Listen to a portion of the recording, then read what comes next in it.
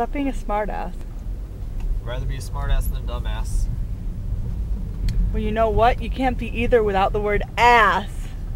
Ass. You know what that means? Either way, you're still... Shit happens when you party naked. Either way, you're still an ass. Never mind.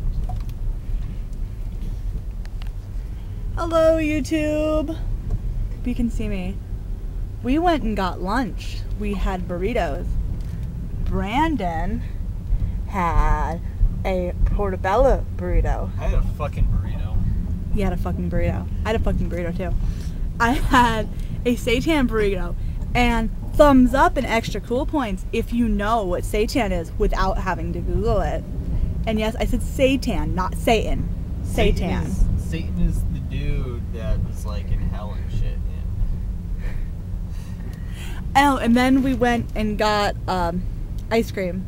I got vegan ice cream, peanut butter, and Brandon got dairy ice cream was mud pie flavored, which is like, was it like coffee and cookies or something? Yes, it's like coffee flavored ice cream with Hydrox cookies mixed in. Coffee flavored ice cream with Hydrox cookies in it.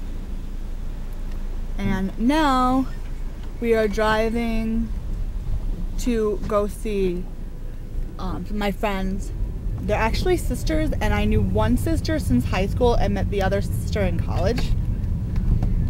So we're gonna go to the movies together, and we're gonna go see Harry Potter, which is why I'm wearing Hufflepuff colors. And Brandon epically fails at Ravenclaw colors. I'm wearing a blue shirt. Not only am I wearing a blue shirt, it's a Duke University shirt, and Duke University is known for its academic programs. Duke is a very prestigious academic school, so it totally works. So it totally works for Ravenclaw. Yeah. It totally works for Ravenclaw. I don't even really know anything about Harry Potter. I've seen like one or two of the movies. I haven't read any of the books. I know I suck.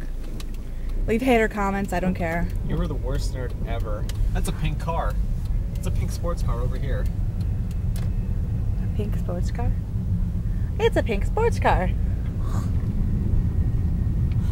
My mind was just blown. Yeah.